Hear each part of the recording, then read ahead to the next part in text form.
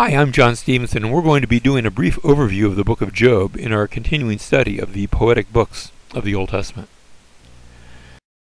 Way back in, I think it was in the 1980s, maybe even earlier than that, a rabbi by the name of Harold Kushner wrote a book on the subject of theodicy. Theodicy is just a Greek word meaning the righteousness of God, entitled When Bad Things Happen to Good People. And to be fair, he was writing this after experiencing deep loss.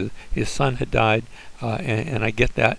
But he asked the question, how can a good God allow bad things like that to happen?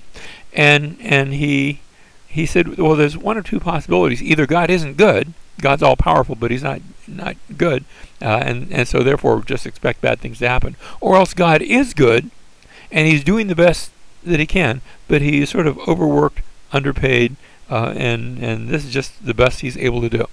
And so this was his question: if God is good, and if God is all powerful, then why does evil exist? Now, I think there's a third conclusion, and that's the one that we're going to find in the book of Job. So my heart goes out to Rabbi Kushner, but I think he was wrong in his conclusion. The book of Job is going to deal with this problem of pain. Now, the book begins with a prologue in the first two chapters.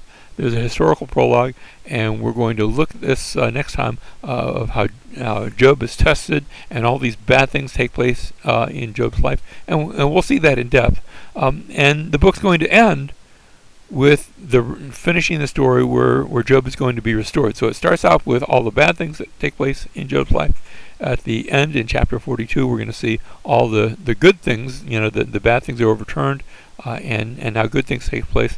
And in the middle of the book, Job's three friends show up and enter into a series of dialogues and discourses with him. We find out there's a fourth friend by the name of Elihu, and he has some things to say. And then in chapter 38, God shows up. And when God shows up, everybody else just gets quiet and listens. And that's going to be sort of the climactic part of the book. And really the epilogue is almost anticlimactic, because when God shows up, that's really the climactic part of the book. Now, that means that chapters 1 and 2 and chapter 42 are the prose section of the book. Remember, this is a study on the poetry of the Old Testament.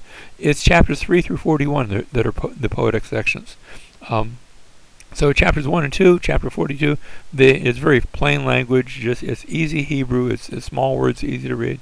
In the poetry section, poetry is just like that. It's much more ornate. Why say it in one word when you can use three? And so it's very ornate language. Now, I am told, and I'm not an expert in Chaldean, but chapters 1 and 2 and chapter 42 are written in pure Hebrew, and I would say even fairly simple Hebrew. What I'm told is that chapters 3 through 41, the poetic section, contain many expressions that are characteristic of Chaldean. And if that's true, then that might be pointing to a date for the composition of this book. We don't know when the story took place, but as to when it's written, it might be written sometime after the days of King David, and all the way up to maybe the time of Babylon or beyond, because that's when you have the Chaldeans. So if that's true that these expressions are drawn from someone who's acquainted with Chaldean.